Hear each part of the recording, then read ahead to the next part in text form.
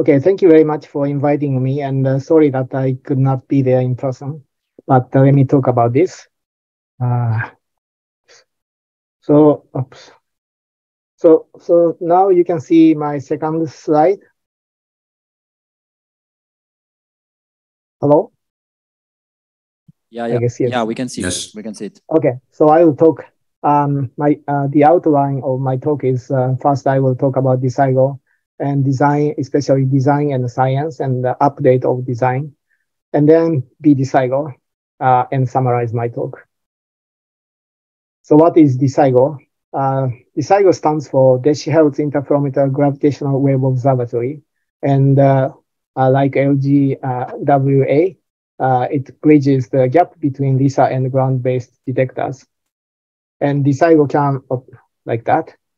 And DECIGO can play also as a follow-up for LISA and the predictor for ground-based detectors. And the good thing about this frequency window is that the low confusing noise limit due to white dwarf, double white dwarf binary, because it cannot sweep above about 0.1 hertz. So around here, we can have extremely high sensitivity. So this is a pre-conceptual design of DECIGO. So DECIGO uses a differential Fabry-Perot interferometer. The arm length is 1,000 kilometer, and the mirror diameter is 1 meter. Laser wavelength is 0.515 micron, and the finesse is 10. And laser power is 10 watt, and mirror mass 100 kilogram. And we have 3 drug-free spacecraft, and containing 3 interferometers. And it will be put in heliocentric orbit. 4 clusters will be put in heliocentric orbit. So we have 1, 2, 3, 4 clusters. And we have those 2 very far clusters to increase the angular resolution of the source. And also we put the 2 clusters at the same place. And to have a correlation analysis for primordial gravitational waves. And this graph shows the target sensitivity of DECIGO and aimed science. First, this is frequency and strain, and this curve is the target sensitivity of 1 cluster of DECIGO, and this one is target sensitivity with a correlation for 3 years. First, here you can see that this is predicted gravitational wave signals coming from black hole binary coalescence with 10 to the 3 solar mass at 0.10. So we have a very good signal to noise ratio, and we have a good statistics about the intermediate mass black hole. And also here you can see that the neutron star coalescence at the 0.1, we have pretty good sensitivity signal to noise ratio. And I will talk about this one a little bit later. And that as for dark matter, if a part of dark matter is primary black holes, the density fluctuations that produced primary black holes must have produced gravitational waves. So we should measure that kind of gravitational waves. And for general relativity, this is black hole neutron star coalescence, 10 solar mass and neutron star at 0.1. So if we measure this one, we can improve the accuracy of general relativity by a factor of 10 to the 4 or so. And this one, neutron star at 0.1, if we can have we can measure the acceleration of the expansion of the universe. And I will talk about this one later. And also the most important thing is the primordial gravitational waves. But this omega GW, the upper limit has been reduced like this. So we are now optimizing the design for primordial gravitational wave measurement. So let me start with the primordial gravitational wave. So this is also direct observation of primordial gravitational waves from inflation is very important to tell whether inflation really happened, which inflation model is correct, and also parity violation. This means that if, as I mentioned, we put two clusters at the same place, but if we put two clusters with some distance, we can distinguish clockwise and counterclockwise gravitational waves. So we can have some information about the parity violation. And also we can do some separation of tensor vector scalar mode things. And this shows the measurement of the acceleration of the expansion of the universe.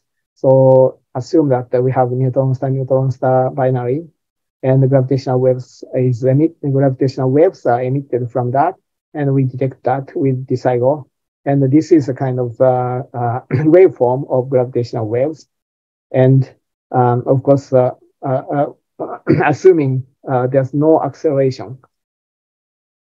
But if there's acceleration, we see some phase change, phase difference between the those two waveforms. So we can directly measure this acceleration effect.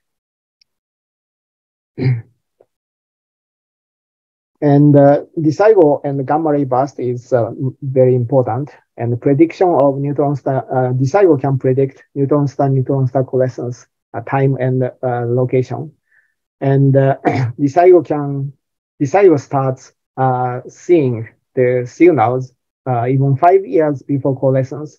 And the expected event rate is 10 to the 6 per year, which means 300 events per day. And with angular accuracy of 1 arcsecond. And assuming that short gamma ray burst comes from a neutron star coalescence, which is very likely, assuming 1/30th of short gamma ray burst can be detected because of the beaming effect, we can have expected event rate for gamma ray burst 10 times per day. So we have a very good prediction. So we can even watch the gamma ray burst even before that happened. And so frequent and detailed observation of gamma ray burst by electromagnetic waves. Yeah, that's very important. And other science targets include thermal history of the universe, planet around neutron star, Higgs sector, gravitational lens for gravitational wave, those things. Requirements of DECIGO is like this. So this is frequency and strain, and this is the target sensitivity of LISA, and this is target sensitivity of ground-based detector, second generation, and DECIGO is here.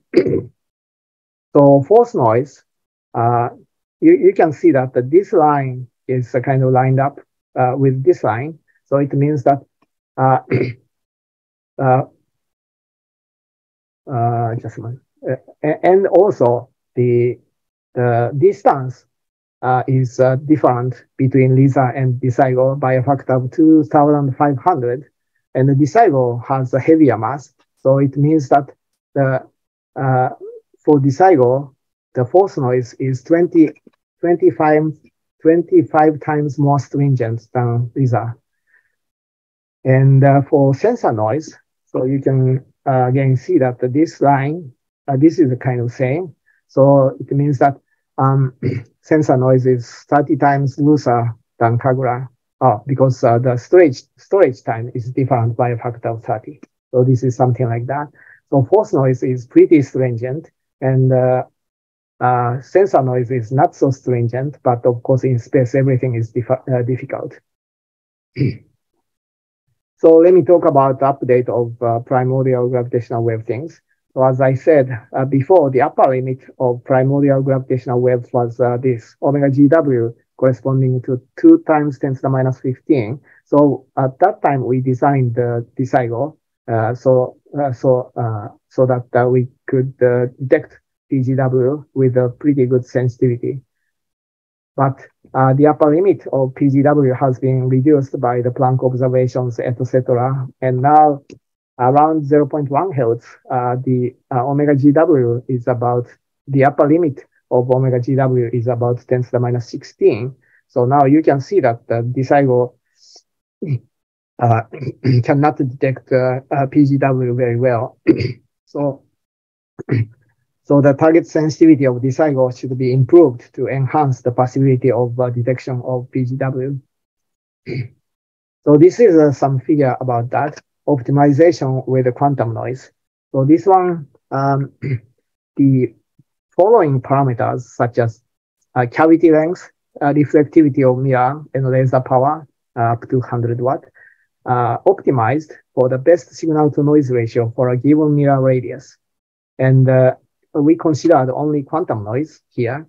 And this is the formula of signal to noise ratio. And here, first of all, this red curve is the most important one. This shows signal to noise ratio. The default mirror radius of DECIGO is 0.5 meter. So here, so you can see that this left axis shows signal to noise ratio. So it means that here the signal to noise ratio is less than about 10. And at that time, so this blue line shows the cavity length. So you can see that with this default mirror radius, this is about 1,000 kilometer. So this is almost the same as the default length of DECIGO. And here we need laser power of 100 watt here. So we found that if we increase the mirror radius to 1 meter, so we just make the diameter from radius from 0.5 to 1, 2 times larger. So we can improve the signal to noise ratio more than 100, which is pretty good. And because we can increase the arm length to 5 times 10 to the 3 at 5 times 10 to the 3 kilometer, because if we have a larger mirror diffraction loss, we can have longer arm length. So this is one result. And then we also implement some thermal noise and double white dwarf noise. We did the same thing. For a given radius, we optimized the other parameters. But here, we assumed that cutoff frequency, which means that below this frequency, white dwarf confusing limiting noise is too much. So we had 2 cases, 0.07 Hertz or 0.1 Hertz for that threshold. And also we assumed the 2 cases for pressure inside spacecraft, 10 to the minus 8 Pascal or 10 to the minus 9 Pascal. And the mirror model, constant mass model, always 100 kilogram, irrelevant of the radius of mirror or constant thickness level. In this case, with 0.5 meter thickness, 100 kilogram. So this means that if we increase the radius to 1 meter, the mass becomes 400 kilogram, which is pretty difficult. But anyway, we did this. This is the results. So the same kind of figures. So this is a cutoff frequency of 0.1 Hertz case, 0.07 Hertz case. And of course, with this case, we have larger signal to noise ratio. And here, constant thickness and constant mass. And of course, constant thickness has more signal to noise ratio than constant mass case, of course. And this is the pressure 10 to the minus 8 and 10 to the minus 9. Of course, 10 to the minus 9 gives better signal to noise ratio than 10 to the minus 8 because of the thermal noise. So this is something like that. And of course, the best one is here and the worst one is here. So let's see the best one. Here, we found that if we increase the radius of the mirror to 1 meter, we can attain 250 signal to noise ratio of 250, which is pretty good. But we assumed omega GW of 10 to the minus 16, but that's just the upper limit, and it could be lower than even lower. And if it's lower than 10 to the minus 16 by a factor of 10, we have to improve the sensitivity by a factor of 10. And this signal to noise ratio 250 will become only 25. So we have to do something. And we are now thinking of some quantum locking with the optical spring thing for some option idea. This one is, so this is the main cavity. We implement subcavity here. And this is inside one spacecraft here and here. And we control this mirror quantumly using this subcavity signal. And also we even detune the cavity locking for this subcavity. And we can do pretty good thing. Here, this is the sensitivity curve. And we considered only quantum noise, and white dwarf binary noise is just less than 0.1 hertz. And mass of mirror is assumed to be 100 kilogram, and laser power 100 watt is assumed. And here, arm length, in case of arm length of 1,000 kilometer, so this curve is just a sensitivity with the standard configuration. And if we implement quantum noise, this sensitivity can be achieved, and signal to noise ratio is improved from 1.4 to 74. And if we implement the optical spring also, we can have this sensitivity, and the signal to noise ratio is improved to more than 200. For this one, this is a case for mirror with a radius of 0.5 meter, and arm length is 1,000 kilometer. But if we improve the mirror radius to 1 meter, and the arm length can be improved, can be expanded to 5,000 kilometer, and we did the same thing. And the signal to noise ratio with quantum locking with optical spring can be more than 1,000, which means that even if omega GW is reduced by a factor of 10, we still have a factor of 100 for signal to noise ratio, which is good.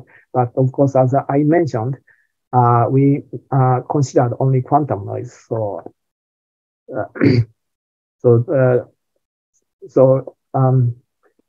Practically, some practical noise degrade those those sensitivities. This is the roadmap for DECIGO.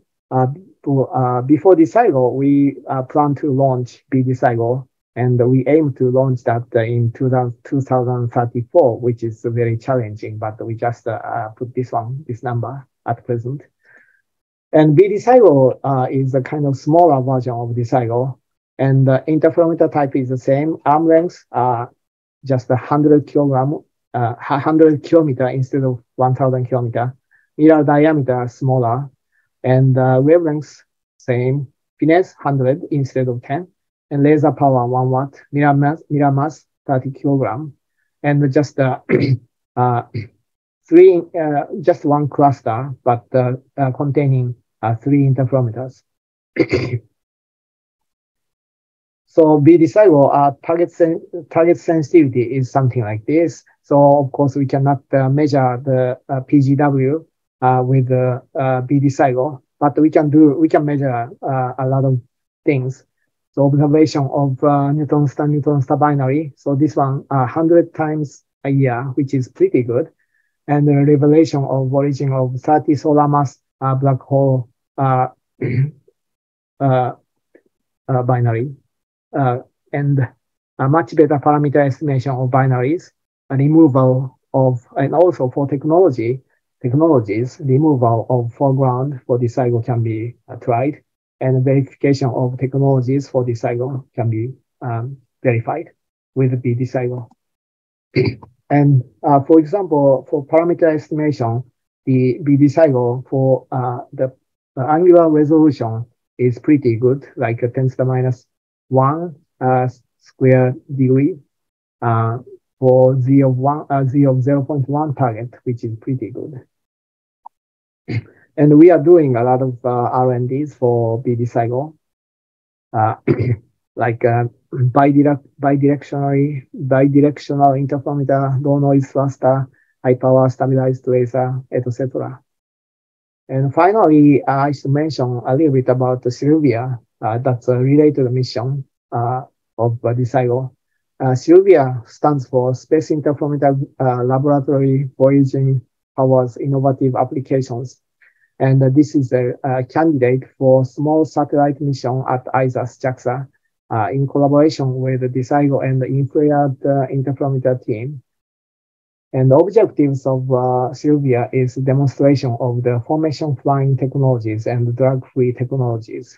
And the recent progress is that 2020 February, Sylvia mission was proposed to ISRS, and August, it was approved to proceed to idea implementation process.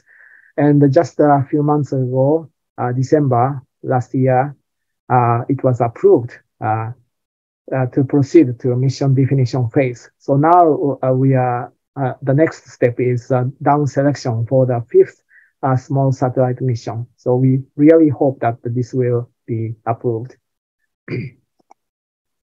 So summary, DECIGO will accomplish a variety of amazing science, including direct observation of primordial gravitational waves to reveal the secret of the birth of the universe.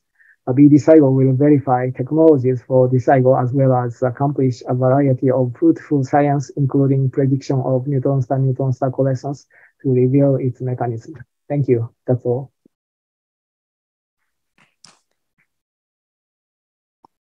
Questions? Yeah, Kabul on top.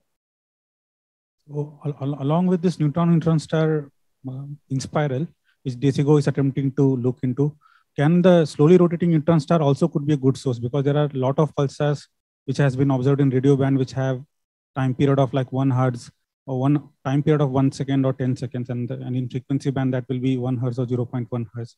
And that can be a good source for DECIGO. And there may be many pulsars which are not emitting in radio band, but they could be also be spotted in this decihertz band.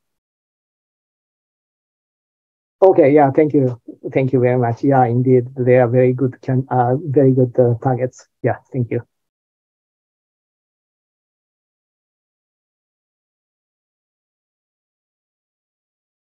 Yeah.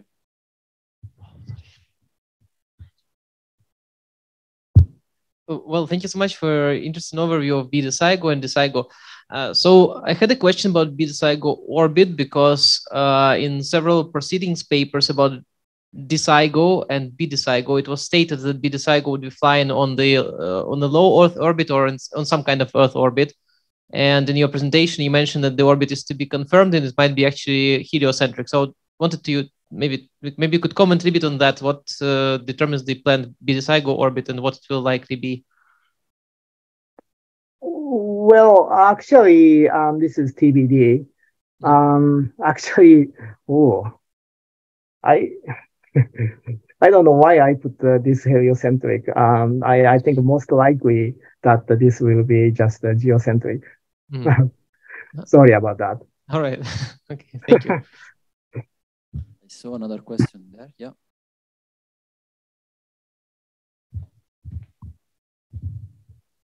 Thank you for the very nice talk. My question was that supposing LGWA and DECIGO were operational at the same time, do you foresee any potential synergies between the two? Well, I think most of you can think of many good things, but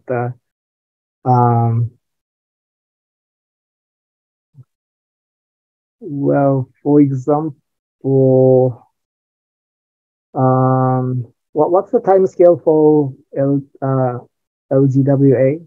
I don't know.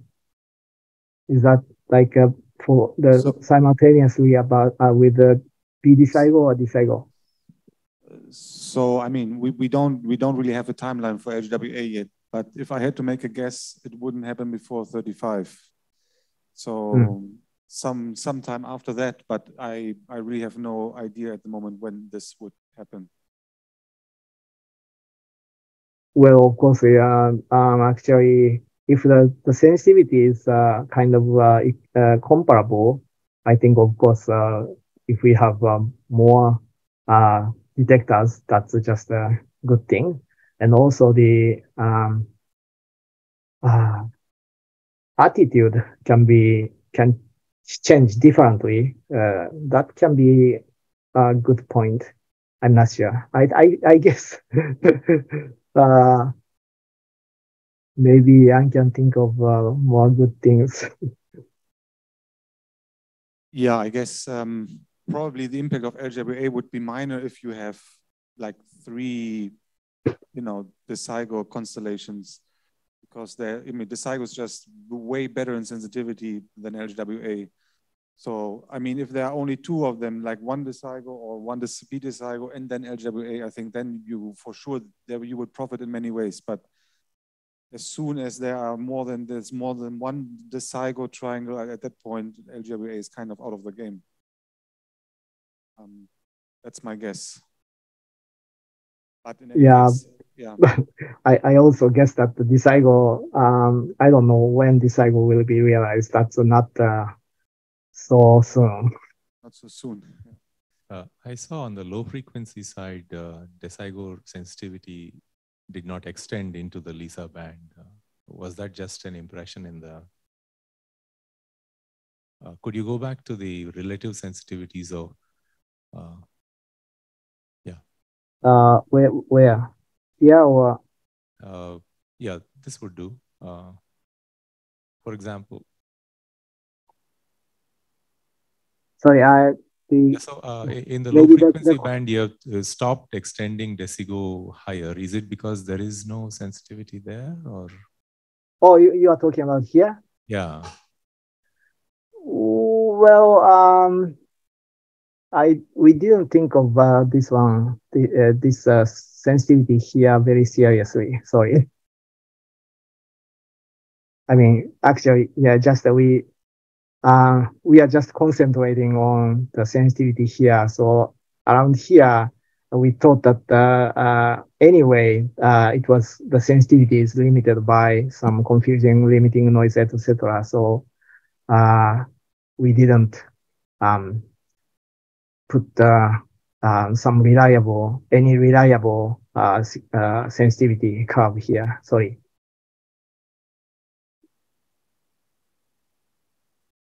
Other questions? I see there is a flag actually for a question in the chat. Who's connected with on Zoom for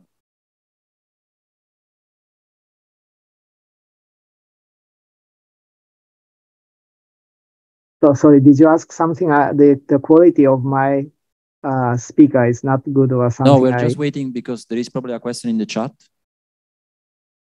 Okay. Hello. Yeah, Seiji, I had a question. In your conceptual design, you choose a wavelength of 515 nanometer. And yes, the previous one. Is there a specific reason for this? Because with lambda half, you get a scale factor of half or twice. But the effort to convert fundamental into fundamental into the second harmonic is equally tough. So you lose half the energy anyway. And it unnecessarily increases the complexity of a launch mission. So is there anything compelling for this 515 or half the micron at 1 micron? What means, why not the 1 micron? Well, just the optical diffraction loss is too much with the 1 micron. Okay, and, but yeah, but the power, for example, if you use the same fundamental, it will be twice the power. So the trade-off is advantageous. I think we win with going, okay. yeah. And I actually I have been asking our laser guy to think about even making this one half, and he was not very enthusiastic about that, because that ultraviolet laser could impair noise, the mirror. But I hope that we can make this one to half, and then we can improve the sensitivity drastically. Okay, thank you. All right. If there are no other questions, let's thank the speaker again.